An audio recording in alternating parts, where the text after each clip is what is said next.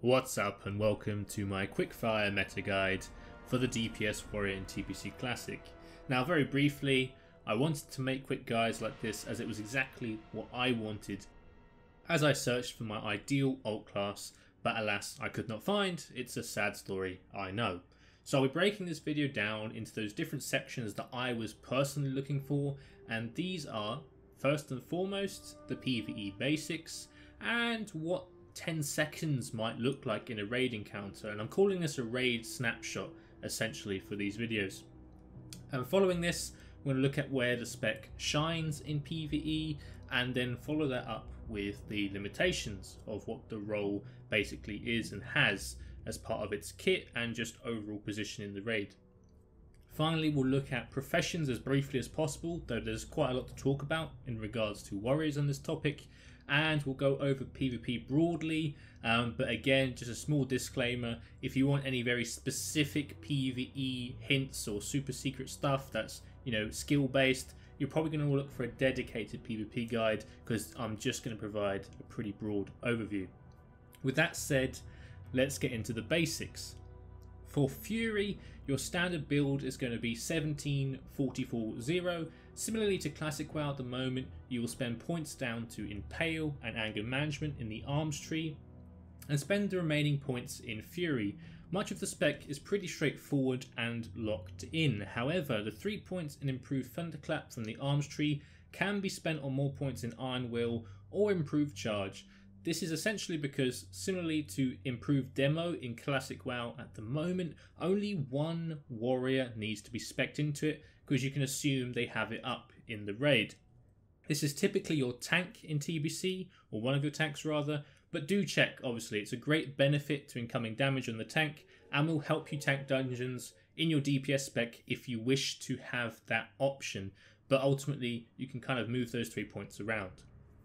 In the Fury tree, we're going to take 5% crit from Cruelty, 5 in Improved Demo because Unbridled Wrath's proc chance is greatly lowered with a proc per minute in TBC, then 5 in Commanding Presence for better shouts, 5 in Enrage to access Flurry, 5 in Dual Wield spec, and we max out Weapon Mastery, which helps our expertise needs by reducing chance to be dodged by 2%. Finally, we take everything we have budget for, which amounts to 5 in Flurry, 3 in Precision, 1 in Bloodthirst of course. We get to put 1 out of 2 in Improved Whirlwind, which helps our rotation around in terms of timing, and 5 into Improved Berserker Stance alongside Rampage, the new damage based cooldown for Fury in TBC after Death Wish's defection to the arms tree. Now if you want to go for arms PvE, your spec has been quite symmetrical to the Fury build in a lot of places, but is moving the latter points into the deep arms talents instead, becoming a 33-28 build. We once again go down to Impale and Anger Management, but continue to take the damage boosts from Two-Hand spec, Death Wish, and then into our weapon spec, Mortal Strike, Improved Disciplines, and of course Blood Frenzy, which is a raid-wide buff of 4% increased physical damage. A note on your weapon specialization is that Sword spec is your highest DPS option by default, and it's largely going to be down to you wanting to pick up swords throughout your journey in TBC for PvE purposes. In the Fury tree, we spend the talents very similarly to the Fury build we just discussed, but instead of putting points into Dual Wield spec, we put them into Improved Slam for a very quick slam time, which goes down to 0.5 seconds, and 3 out of 5 Flurry.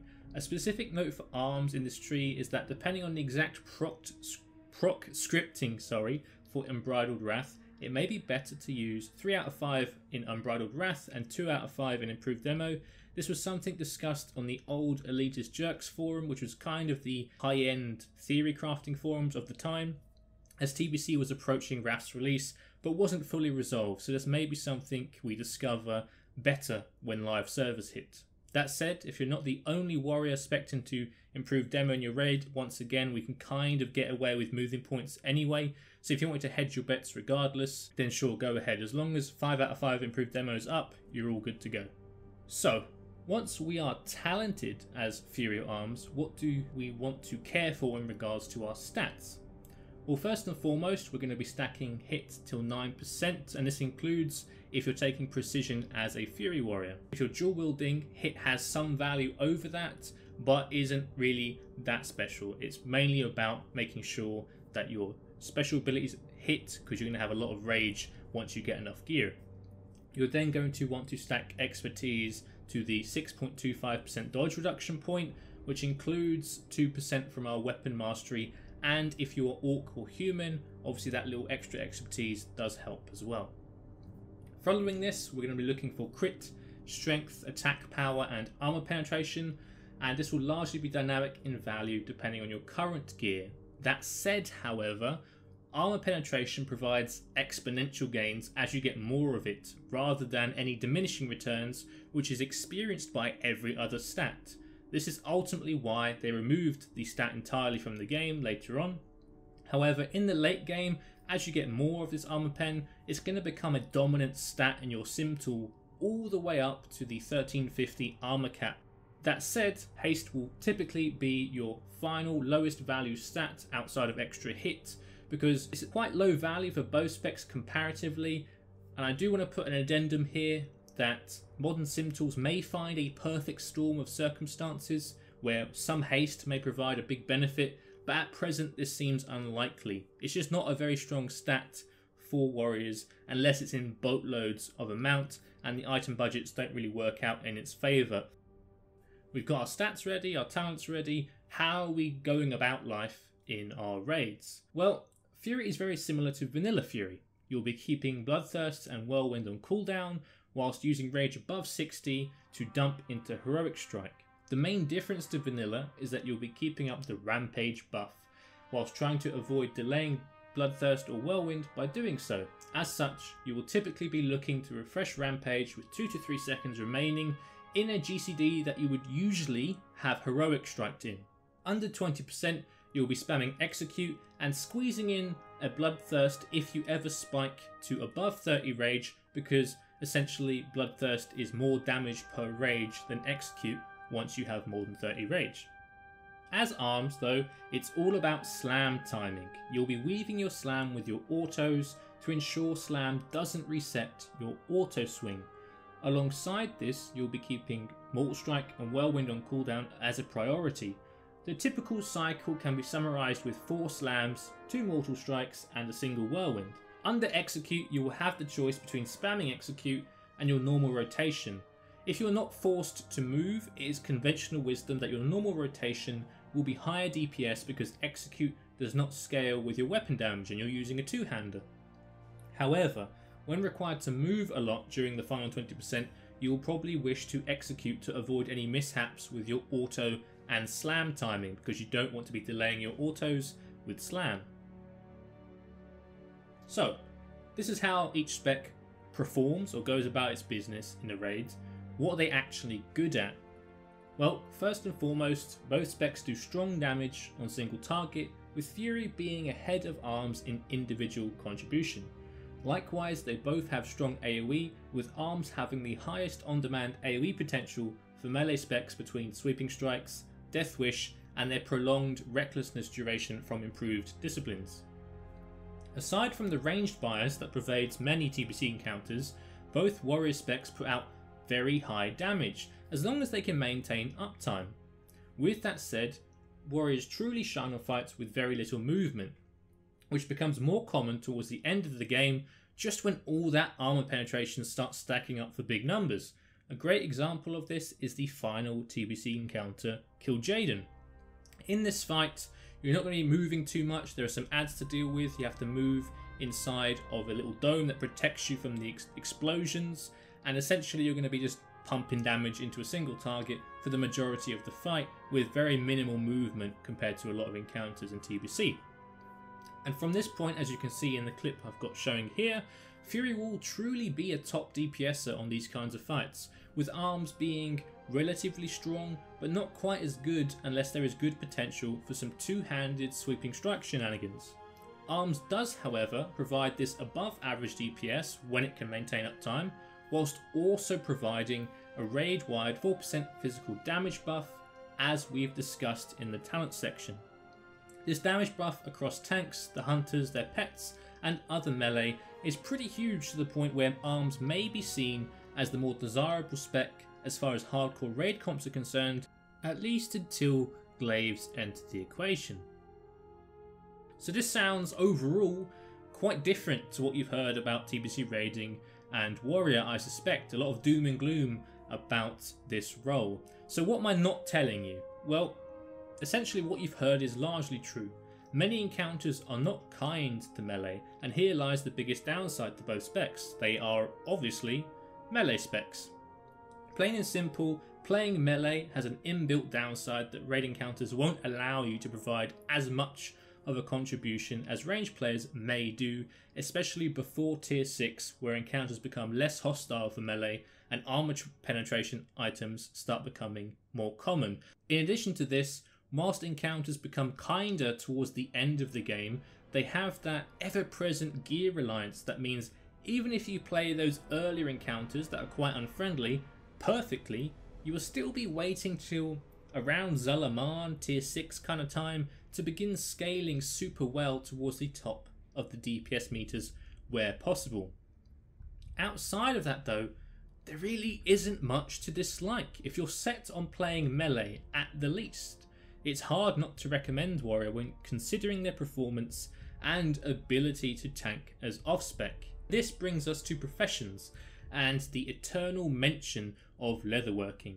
As far as metagaming goes, 20 drum users will be the aim and as such should be considered a lock for many players seeking to min-max. Beyond this, I have to mention blacksmithing. To get to the point, blacksmithing provides very strong weapons based on your blacksmith spec, and mace-smiths can craft a big weapon for one-handers called Dragon Strike, which is really strong for Fury due to how much haste it gives. And whilst we've discussed how haste isn't super valuable as a stat individually, in this much quantity with this kind of proc rate, it's really strong. And this will last you all the way to endgame weapons from Black Temple and Sunwell essentially. Similarly, Swordsmith provides a reasonable tanking weapon, but more importantly a very strong two-hander for arms PvE that won't be replaced easily, though doesn't seem to have the same longevity as Dragon Strike. You'll replace it a little bit sooner, especially if Zalaman comes a bit sooner than, perhaps it did in reality. Blacksmithing also allows you to craft and equip arguably the best chest in the game around Sunwell time. At worst case scenario, it's going to be a tiny bit worse than the best chest in the game, so you kind of get basically the same deal. So it has really good late game value even once you've replaced your weapons. Having laid all these blacksmithing benefits out, there is a real tension here for warriors that want to PvP however. Mace Smith provides the dreaded Skill Herald, which has a chance to stun on hit for 3 seconds, but better than that, the proc is pretty often and does not provide diminishing returns with intercept or the stun from mace specialization in the arms tree. Yes, it's ridiculously good. So you may want to consider playing Fury PvE if you're keen to blast arena, because Mace Smith is going to provide you both one of your best PvE weapons and almost certainly one of your best PvP options up to pretty much the end of the game where you get these super high-end items. If you wish to PvE as arms though, you're going to really want to have a sword over a mace. One final thing on blacksmithing is that its value is fairly reliant on how Blizzard releases content.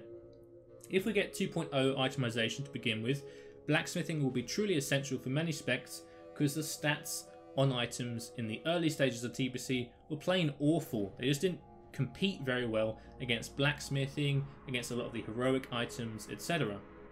Likewise, if they release Zalaman alongside say tier 5 content instead of alongside tier 6 content or just before tier 6 content, those final versions of your blacksmithing weapons won't look quite as good. They'll still be strong and very useful, but Zalaman has a ton of great gear, to put it simply. Similar to other classes, the remaining options if you escape Kim Jong leatherworking are dual crafting and enchanting. Dual crafting once again has a strong late game craft, and for DPS warriors this will be your best neck in the game by quite a large margin, and also you get slightly better gems for yourself. Enchanting for melee rings gives us +4 all stats to each ring exclusively, which is ultimately going to give you just under 0.25% crit, because 33 agi is equal to 1 crit in TBC instead of the 20 that it is in Classic WoW at the moment, and 16 attack power. As a final mention on professions, you can consider engineering, as it provides progression of good helm pieces in the goggles that do get an upgrade in Sunwell Plateau. However, I will point out that if we're truly min-maxing, these don't actually become your end game BIS, though they may be BIS at different periods of time based on your guild progression. For example, the Mayhem projection goggles are inferior to a very small list of helms in the game, and in regards to any significant upgrades, the only real huge upgrade that you'll be able to acquire over these goggles are from Kill Jaden particularly, which is the final boss of the game, so do bear that in mind. Finally, we're on to PvP. And here I am going to completely ignore Fury. Whilst you may be able to gib some inexperienced players at low to medium rating, Fury is not going to be competitive with ARMS assuming the same player skill, so let's just throw that out the window for a second. ARMS is quite simply S tier in Arena. It brings Mortal Strike and a lot of damage as it does now in Classic WoW. However, now Warriors receive some nice tools in Spell Reflect and Intervene particularly. These two have an enormous impact. Spell Reflect provides some much needed counterplay to range disruption or damage, whilst Intervene allows you to be more mobile in general with the ability to go back and pill for your teammates without putting Intercept on cooldown and absorbing the next melee or ranged attack on them. It's just really, really good. The class has lots of tools, lots of damage, it's pretty tanky overall. It's just a fantastic class for Arena.